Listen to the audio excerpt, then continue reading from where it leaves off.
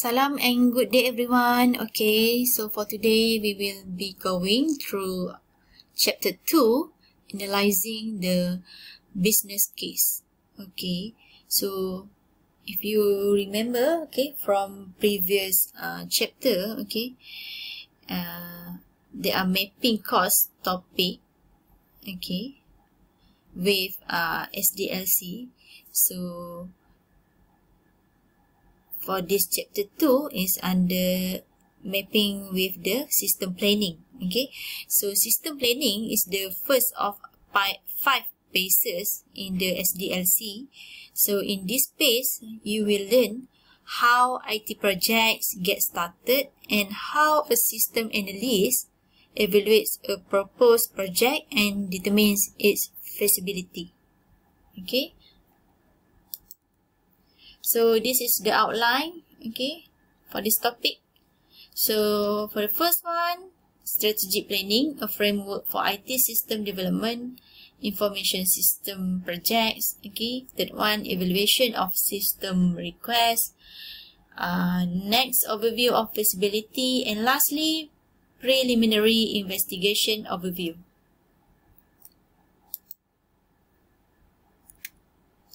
Okay, so moving on to the introduction, okay. So the term business case refers to the reasons or justification, okay, for a proposal, okay, that you want to create, okay. So a strong business case suggests that the company should pursue the alternative, okay, above other option because it would be in the firm's best interest to do so. Okay, so in order for you to develop any system or any project, okay, you need to come out with the business case. You need to analyze.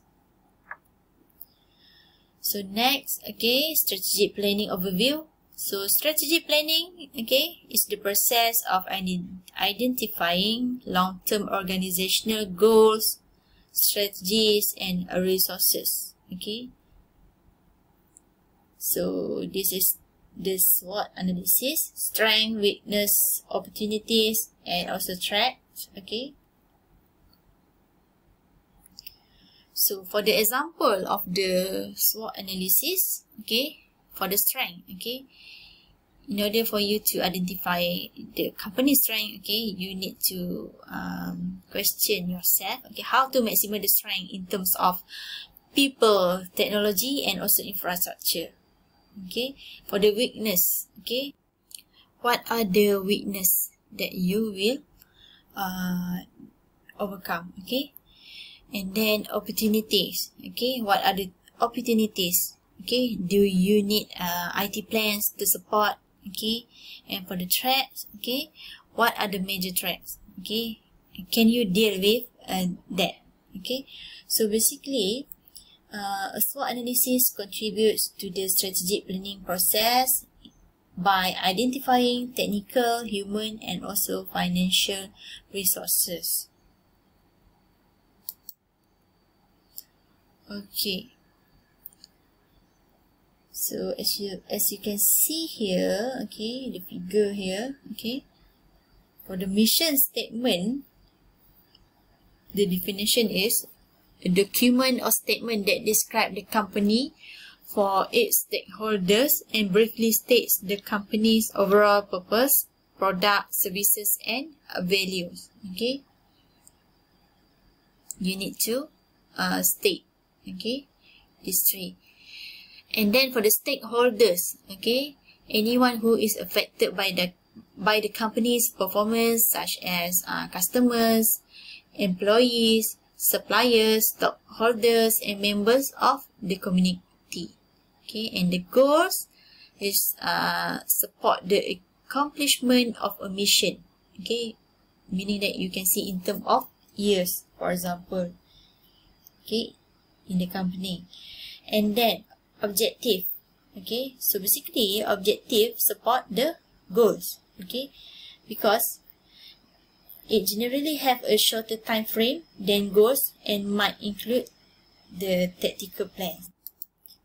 Okay, so moving on to the information system projects. Okay, so the system request will include all of this. Okay, in order for you to improve the services, okay, improve the customer satisfaction, and then second one, better performance. Okay, third one, more information. Okay, stronger controls, reduce costs, and lastly, support for new product.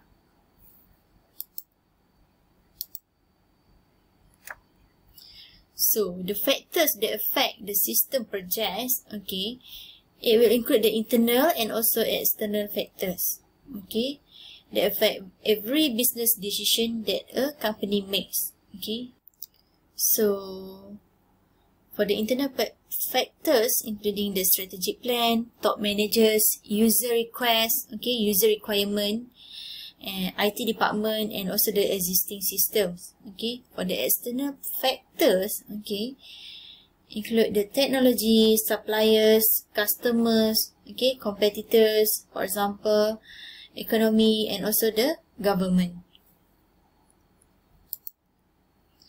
Okay, so as you can see here, the explanation on the internal factors and also the external factors. Okay, so for the strategic plan, okay, it include the overall direction, okay, objectives, goal, top managers, okay, directive comes from strategic business decision, okay, for example, decision making.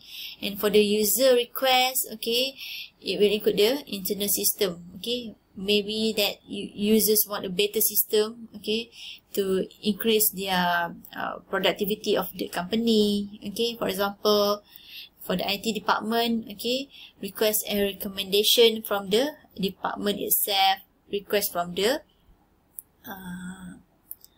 workers, okay, and for the existing system and data, okay, problems or errors, okay, with current system, for example, then it will make to request a new system to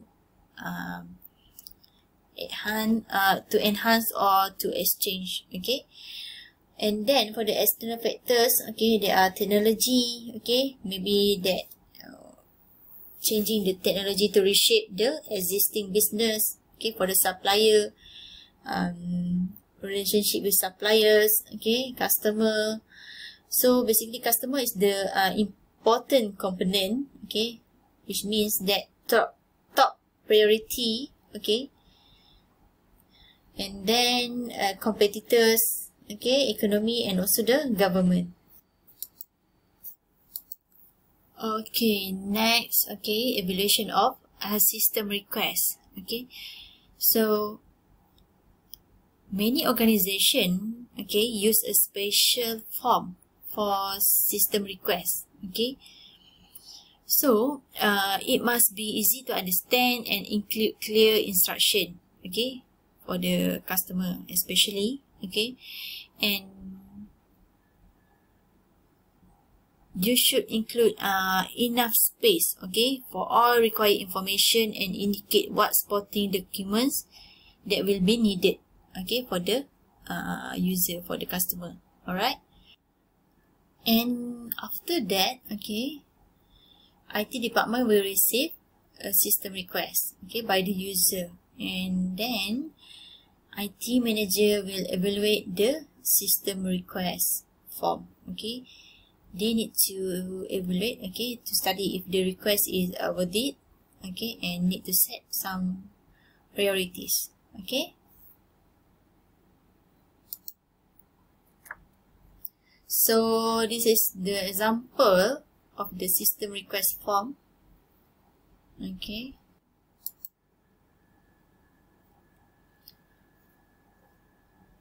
next, okay, system request must pass several tests. Okay, we call it a feasibility study, okay, to see whether it is worth it to proceed further. Okay, so for the first one is the operational feasibility. Okay, a proposed system will be used effectively after it has been developed. Okay, Next, technical. So technical refers to technical resources that needed to develop, purchase, okay, install or operate the system. And economic, okay, total cost of ownership, okay. This one you can measure in terms of tangible benefit and also intangible benefits, okay. Okay, next, okay, we have schedule feasibility, okay, means that a project can be implemented, okay, within the time frame, okay. Alright, so an initial investigation to clearly identify the nature and scope of the business opportunity or problem. Okay, so meaning that you need to identify the project scope, okay, the constraint, okay, for the proper system, okay, the project benefit, okay, the problem or opportunity, okay, for the proper system, and also the development time and cost, okay, for the project. Alright, so we moving on to the preliminary investigation overview, okay. Okay, planning the preliminary investigation. For the first step, okay, you need to understand the problem or opportunity, okay. So meaning that, okay, when you analyze a system request, okay, you need to determine which departments, users and business processes are involved, okay. And then, okay, you can use a technique, okay, for investigating causes and effects, okay. We call it fishbone or Ishikawa diagram. Basically, it is an analysis tool that represents the possible causes of the problem, okay, as a graphical outline, okay. Another tools you can use Pareto chart, okay, for visualizing and prioritizing issues, okay, that need attention. So this is the example of the fishbone diagram, okay. So as you can see here, okay, consider this figure, okay. Basically, the basic concept, okay, in the fishbone diagram, okay, is the name of a basic problem is entered at the right of the diagram and in the end of the main bone, okay. So this is the problem of interest, okay, product failure. So basically, at an angle to this main bone are located typically 3 to 6 sub-bones, okay, which are the contributing general causes to the problem under consideration. So for the step 2, second step, okay, you need to define the project scope and constraint, okay. Scope means that a specific determination of a project's boundaries or extent, okay.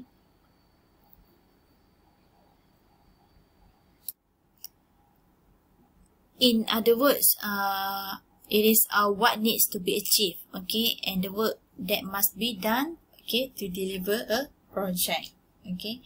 So for the project constraint, okay, a condition that the system must satisfy or an outcome that the system must achieve, okay, can be in terms of hardware, software, policy, law, or cost. So there are several types of constraint, okay. Present versus future, okay. So for the present versus future is something that must be there as soon as a system is developed or modified, okay, or only necessary in future. For the internal versus external, okay, the constraint requirement meaning that within the company or outside the company. For example, government regulation, okay, and then also mandatory versus desirable, okay. Okay, so you can see this figure, okay. Okay, next step, okay, perform fact finding, okay. So perform fact finding still under SDP, okay. So the fact finding involves various techniques, okay, depending on what information is needed in order for you to investigate the system request, okay. Fact finding sometimes consumes several hours, okay, days or maybe weeks, okay, depending on the project itself, okay.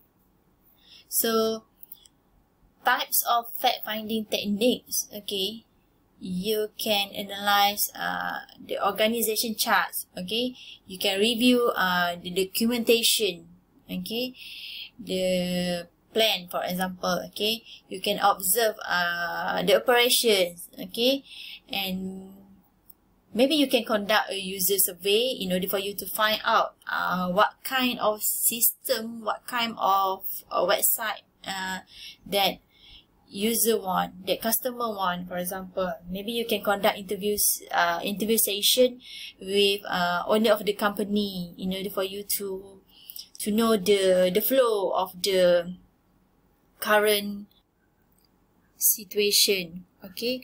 So maybe they calculate manually, okay, using the calculator, okay. So that one is sometimes triggered to mistakes, okay, due to human errors, okay.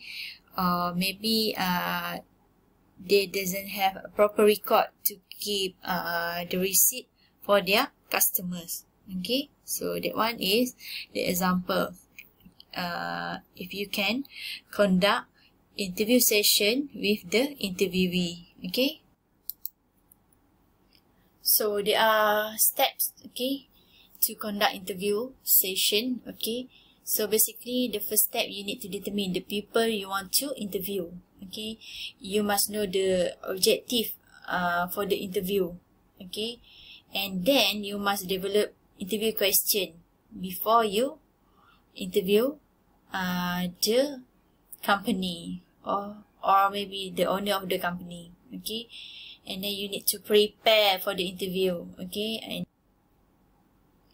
conduct the interview. After that, document the interview so that you can analyze, okay, what kind of information that you get from the interviewee, okay.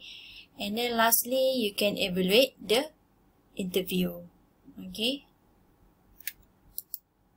So basically this is very important, okay, in order for you to know the purpose of you develop the system for that company, okay.